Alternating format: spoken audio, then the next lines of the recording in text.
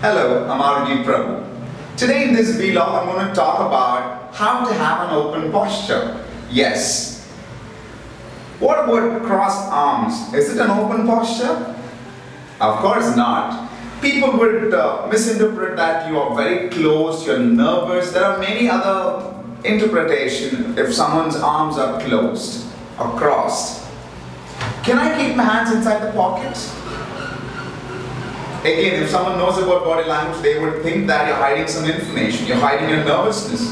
Again, this is incorrect. If someone is, keeping your hands or tying your hands at the back, again, that's like you're monitoring or observing something. Again, that's not right. So after listening to me, you might be thinking, Prabhu, where else do I keep my hands, right? In this video, I'm going to teach you a couple of gestures which you can use to have a beautiful open posture. Yes, number one is steeple.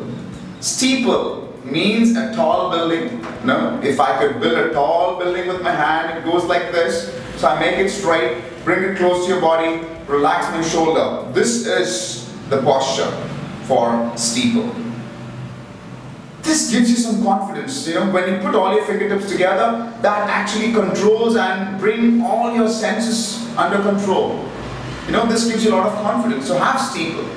Of course, if you're talking to someone for 30 minutes, you can't keep having a steeple, right? That might look very uncomfortable. You can learn another gesture, it is called as an hand gesture. You can move your arms. But when I say that, can I move it like this? I told you on that day that this will happen. You never listened to me. I know that was very dramatic, right? You should know the boundary for your hand gestures, yes. You can move your arms below your chin, above your tummy, right in front of your chest and within your shoulder width. This is where you move your arms. Your arms can be half a feet away from your body. It shouldn't be too close to your body.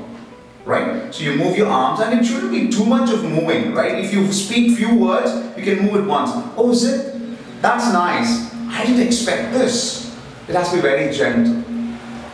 Right? So you can toggle between these two gestures. You can leave it loose for a moment, but don't leave it loose for too much of time. You might start swinging your arms as well. So go for steeple, go for hand gestures, leave it loose for a moment. So you can toggle between these three things. That's about open posture. Please make sure you have an open posture when you go address a group of people.